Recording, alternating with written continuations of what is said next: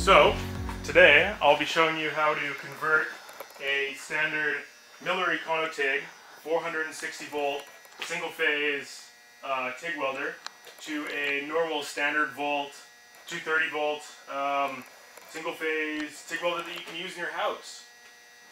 First of all you want to do is unplug the unit so it's not live while you're working on it. Unscrew a bunch of these cover plate screws. Take this hood off. That'll reveal to you the insides of the machine, as well as, most importantly, a wiring diagram that you'll use. So the way Miller did this is they offered this TIG welder in a whole bunch of different voltages from factory. 200, 230, 240, 430, 460. It doesn't matter. What they did is they installed the same transformer in every unit and then just offered taps so that they could buy a whole bunch of the same transformer and re-tap it depending on how you ordered it. This originally came from the factory as a 460 volt transformer, 460 volt primary. All I did was change the taps, essentially.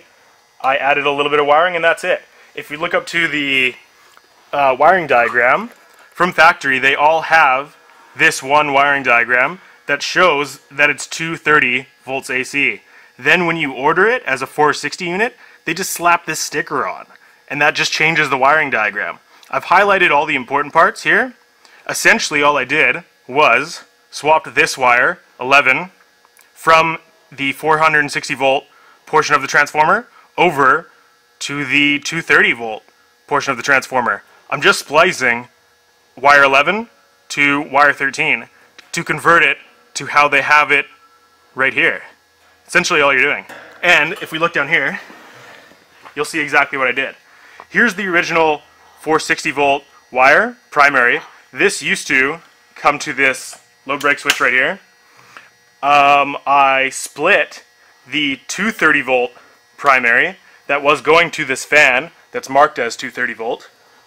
I cut it, spliced it, added a 10 gauge wire to it, and put it on the terminals, and that's all this is.